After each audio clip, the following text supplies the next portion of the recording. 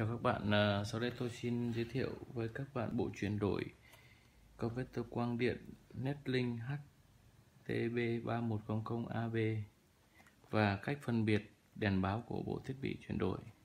Trên tay tôi là có hai bộ chuyển đổi Netlink. Bây giờ tôi sẽ thực hiện thao tác mở hộp và đấu nối từng thiết bị một. Đây, một thiết bị, một bộ chuyển đổi converter quang điện Netlink HTB dùng cho một kho bao gồm một bộ A và một cổng kết nối TX và một nguồn 5V 1A đi kèm.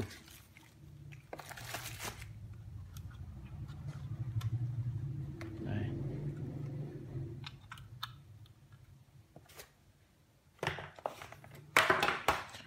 Và tiếp theo là bộ HTB-3100B.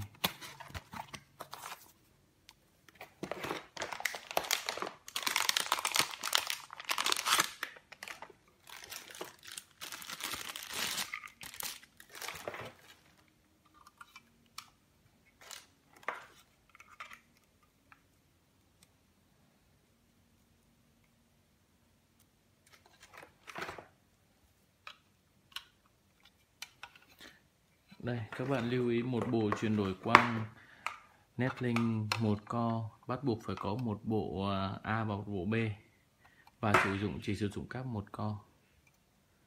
Và bây giờ tôi tiến hành kết nối để chúng ta phân biệt các đèn báo giữa mất tín hiệu quang và mất tín hiệu LAN như thế nào. Đầu tiên tôi cấp nguồn cho thiết bị. Đây, chúng ta cắm bộ thứ nhất là bộ A, đèn nguồn nó sáng.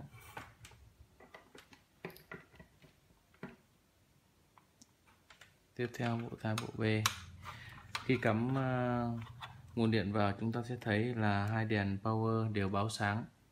Tiếp theo chúng ta sẽ kết nối dây quang, cái này dùng bằng đầu vuông SC. Chúng ta có thể sử dụng các đầu fastconnect để đấu nối nhanh, để đấu nối cho thiết bị này.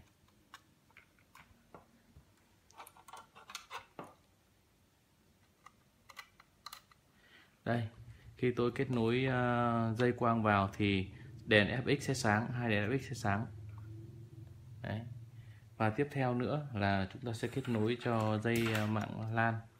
Ở đây tôi sẽ kết nối từ một switch chia vào.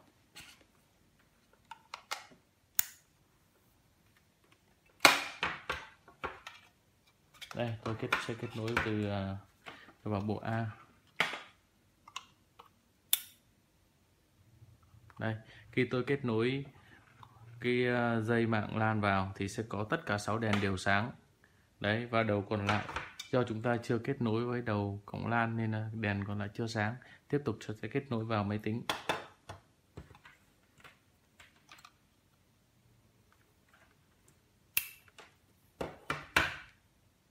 Đây, tôi sẽ kết nối vào cổng LAN của máy tính. Đây. Khi kết nối vào thì sẽ có hai đèn, tất cả dãy 6 đèn đều sáng. Đấy, để phân biệt được là do mất tín hiệu LAN hoặc mất tín hiệu quang thì chúng ta có thể phân biệt bằng cách là bằng đèn báo. Bây giờ tôi sẽ rút một cổng LAN ra. Đấy, thì đèn TX sẽ bị mất đi. Đèn TX và đèn FXD sẽ mất đi. Đây, chúng ta sẽ cắm lại nhé. Đấy. Và bộ thứ hai, chiếc thứ hai cũng thế, tương tự như thế. Đấy. Và khi chúng ta sẽ rút dây một đầu quang ra, đồng nghĩa với việc đấy thì sẽ đèn FX cả hai thiết bị trên đều bị mất tín hiệu, nghĩa là chúng ta đang bị là mất tín hiệu quang.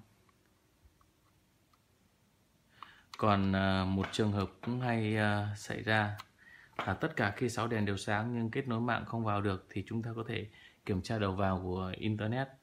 Cái thứ nhất, cái thứ hai nữa là có thể do thiết bị sẽ bị treo. Chúng ta có thể rút nguồn ra và cắm lại.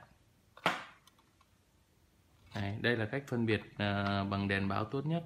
chúng ta phân biệt là giữa thiết bị Quang bị lỗi hoặc là đo mạng LAN. Cảm ơn các bạn đã chú ý quan tâm theo dõi.